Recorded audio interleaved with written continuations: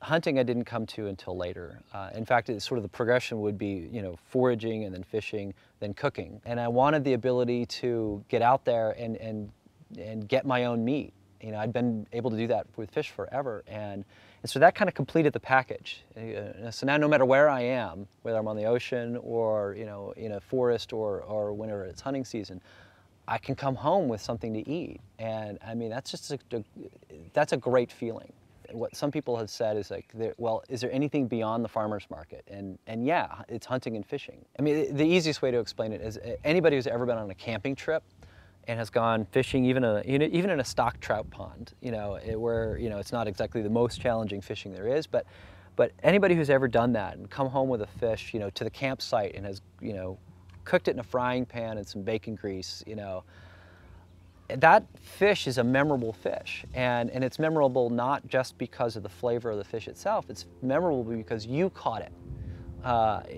You went to the trouble of going out there to the wild and getting it and bringing it back and eating it. And every time I do that, it makes it, it makes just the food taste better. I mean, every meal is a memory. When you eat wild animals, they taste like what they've eaten, so they have flavor. Everything in America that you get in most of your grocery stores, it's all corn-fed. So there's a sort of schwa of flavors of meat, and that's what people, I think, call gamey. They think that flavor is gaminess, and they're really unused to that. It's actually funny, we did an experiment once. Hank and I had a party, and we did a mallard tasting. We had 4 different mallards, one that had been feeding on grass, one that had been feeding on corn, one that had been feeding on rice, and one that had been eating acorns.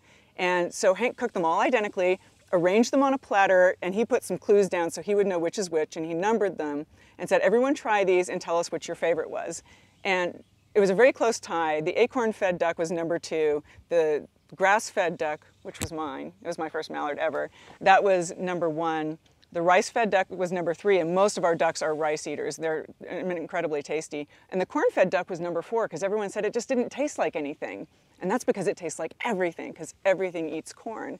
So not everything is supposed to taste like corn-fed, Animals are supposed to taste like what we eat, and it's really a joyous thing to go out and know there's so much variety in what you can eat because it's real.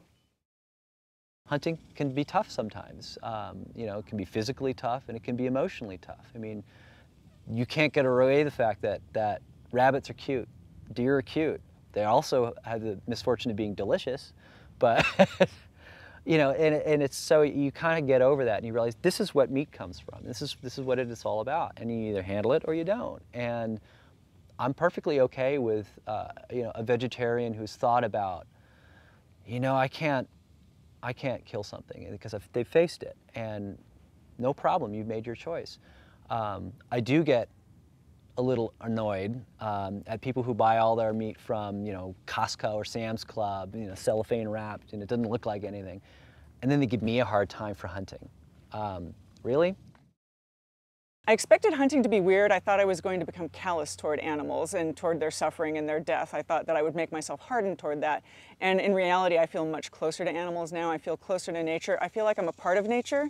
When you get your meat at the supermarket, it's all handed to you. When you get it out here in the open, you have to work for it, and there's no guaranteed success at all. I mean, there are many days where I go out hunting and I come home with nothing because it's just not that easy. So I like working for it. I like connecting with what it is we were for, a million years before we invented agriculture and created all that we see around us now. I really like connecting with what we used to be.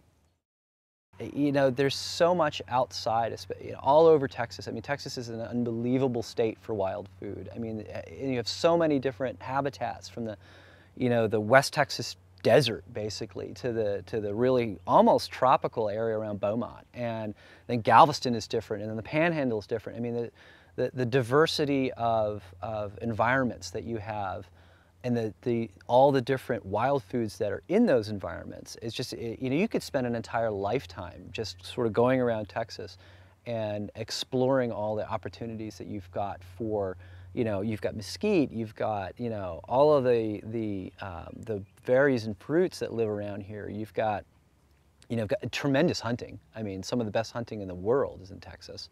You've got some of the best Gulf fishing in the world around Galveston. You've got, huge rivers that that are full of fish. And I mean, if you live in Texas and you're interested in wild food, you really don't have to go any farther than the borders of your state.